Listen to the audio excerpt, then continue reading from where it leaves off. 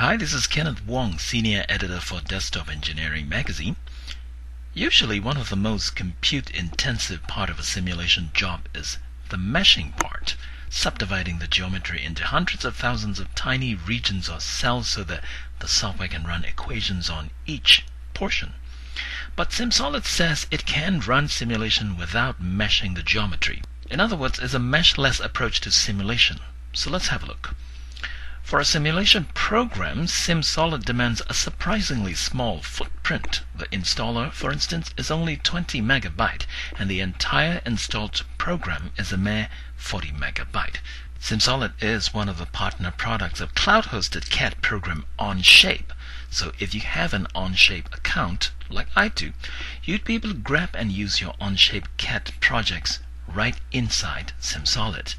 If you're not using Onshape, on the other hand, SIMSOLID still lets you import and work with STL files for your design. The program is supposedly meant for assemblies. So what does that mean? Well, here I'm looking at a large assembly, normally defining the assembly joints. How one part connects to another is a manual and time-consuming process.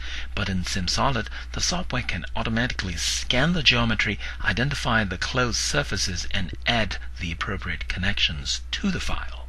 SIMSOLID gives you a number of analysis options. Structural and thermal are included. The workflow is not too different from typical simulation jobs. You define the material for your design. You tell the software where the pressure, the stress, load, or the heat will be. You tell which part of the design is fixed, immovable. Then you let the software solve the scenarios to give you an answer. The important thing to note here is the software doesn't take time to mesh your geometry. It simply analyzes your geometry in the background, then run the equations straight on your design geometry. Now, by skipping the geometry meshing, SIMSOLID is able to also skip the geometry simplification process.